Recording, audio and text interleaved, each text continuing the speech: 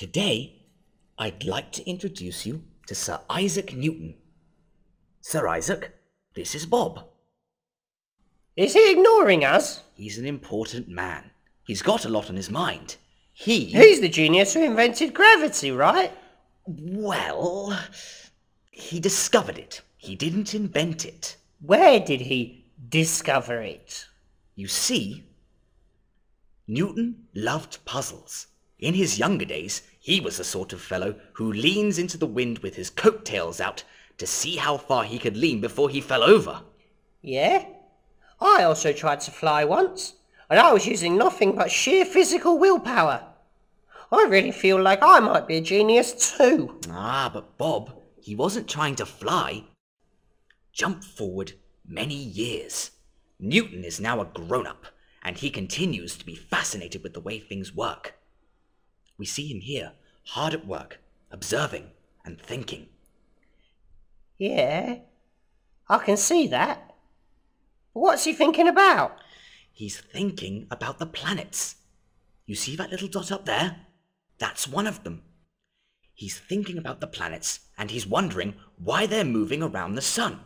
You see, the Earth is a bit like a tennis ball on a string. It's going around the sun. Gosh, that was cool.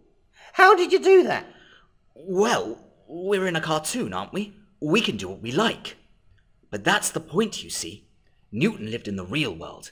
He knew that there had to be an actual force holding the planet in its orbit. You see right now? There he is, spinning the ball, and he's pulling on the string. If he's not pulling on that string, watch what happens. You see? No pulling force, and it's bye-bye planet. Gosh, that's kind of astronomical, isn't it? Astronomical. Good pun. Pun? Okay, stay with me here. Newton was a great mathematician and inventor. He was determined to solve the mystery. Why do planets stay in orbit? What's stopping them from flying off into space? It's gravity. I knew you'd get it. It's gravity. Obvious, really. Obvious now, but not back then. Back then, there was no reason to assume that the force that holds planets in orbit is the same force as the one that holds us down here on Earth. That is the work of a genius. I'm not sure if I get you, but carry on. The story goes that one day, Sir Isaac was puzzling away, thinking about the planets, while sitting under an apple tree. The apples are ripe, and then do you know what? One falls on his head. Ow! Not good. But it was good. It gave him his big idea, and actually we don't know for sure that it even did fall on his head. Maybe it just fell beside him. So Newton watched the apple fall, and he thought about the force pulling it down to the ground. And then, with a leap of mind, as befits your regular genius, he realized it's also gravity that pulls on the Earth and prevents it from leaving its orbit around the sun. Can you just repeat that bit? Okay. Why does an apple fall to the ground, and why does the Earth not fly off into space? You know, I think maybe I'm not a genius, because I'm not sure of the answer to that one. Bob, you literally just gave me the answer 20 seconds ago. I did? Oh, I see! It's gravity!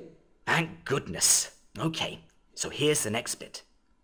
You see, something else you need to know about Newton is that he believed in God.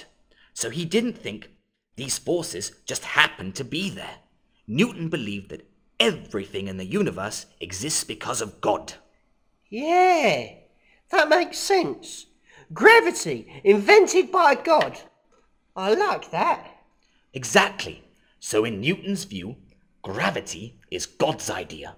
And that's what Newton found so impressive. Gravity. Worth waiting for. Get it? Wait. Very good, Bob. You really are paying attention. Okay. So, Newton's thinking, God is great. God is ingenious. If God's going to invent a force to stop planets from leaving their orbits, it's going to be... I know! Gravity!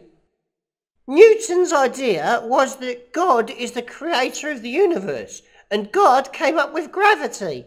And so gravity, it holds the Earth in its orbit and it pulls an apple to the ground. Why invent two forces when one will do? That's actually quite well said. Well done, Bob. Thank you. I couldn't have said it better myself. And that's the end of the story. That was the way that Sir Isaac saw science. Sir Isaac believed that God intends us to be curious and to investigate the world around us to understand it better. And the more Newton found out, the more new questions he thought of to ask.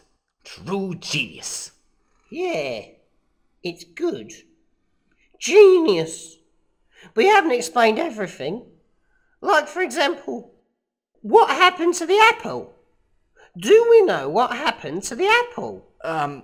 Actually, I don't think we do. That's what I thought. Says it all. You solve one mystery and before you know it, the next one comes along. Yes, Bob. That's the mark of a genius, you see. We can't help ourselves. Yes, Bob.